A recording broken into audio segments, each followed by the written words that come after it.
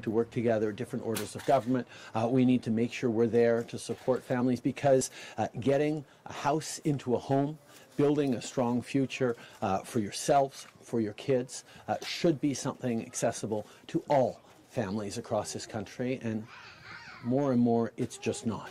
But we also know it's a complex problem without having any one simple solution, and that's why we're moving forward and have been over the past years with many different programs and approaches that are tailored to meet different needs across the country. In Budget 2022, we're focused on three main pillars: supply, savings, and cutting down on speculation.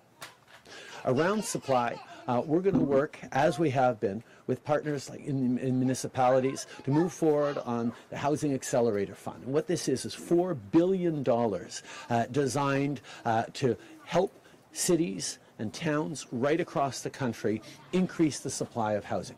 We're also going to continue with an extremely successful program called the Rapid Housing Initiative that has allowed for thousands upon thousands of new homes and new properties to be built over the past couple of years that will allow for thousands more very rapidly to ease off on some of the pressures that families are facing.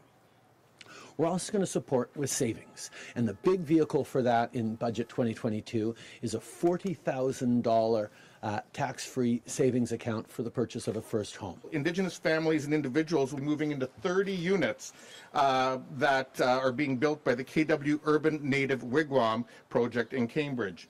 And we'll see women moving into over 40 units at the YW partnership in the city of Kitchener that's happening. All of this is happening through the Rapid Housing Initiative.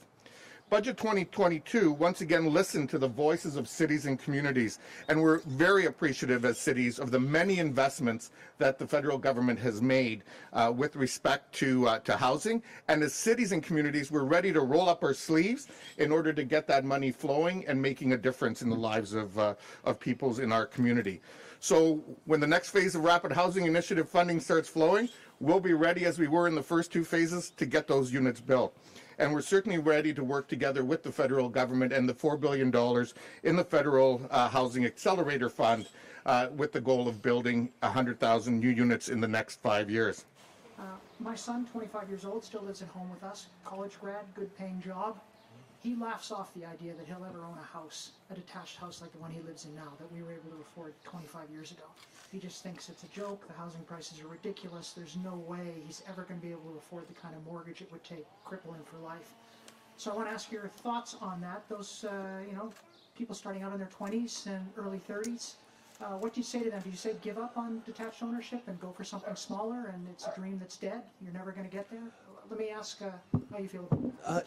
Obviously, I've heard from Canadians like your son across the country who are really worried about the housing market, who wonder whether or not they'll ever be able to afford a home.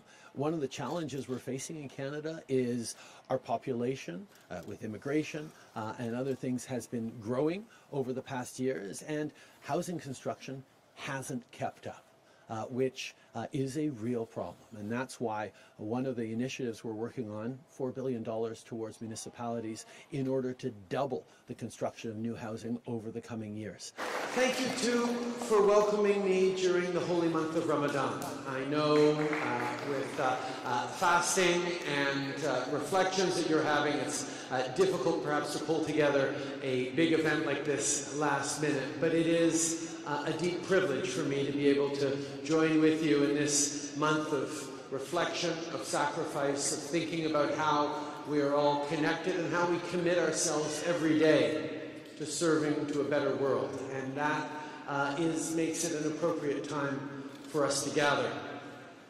As we reflect on the past 2 years that we've had, I think there is reason for us to be celebrating the fact that Canadians, not just in this community, but across the country, came together to support each other, to be there for each other through the difficult years of the pandemic. People made sacrifices. People stepped up to support each other, be there for neighbors, to be there for our most vulnerable, to be there for our frontline health workers. And Canadians saw each other through this pandemic better than anyone could have imagined. but it was still really difficult, particularly for you kids, who instead of being able to go outside and play with friends the way you'd want to, instead of going to birthday parties and sleepovers, you had to do your homework by the kitchen table. You had to do extra work to help out mom and dad when they were working at home. This was a difficult year, and all of you as kids made real sacrifices, and you are part of the reason why we got through this well, because you were great. So I want all the adults in the room to right now give a huge round of applause to all the amazing kids who are here. You guys are inspiring.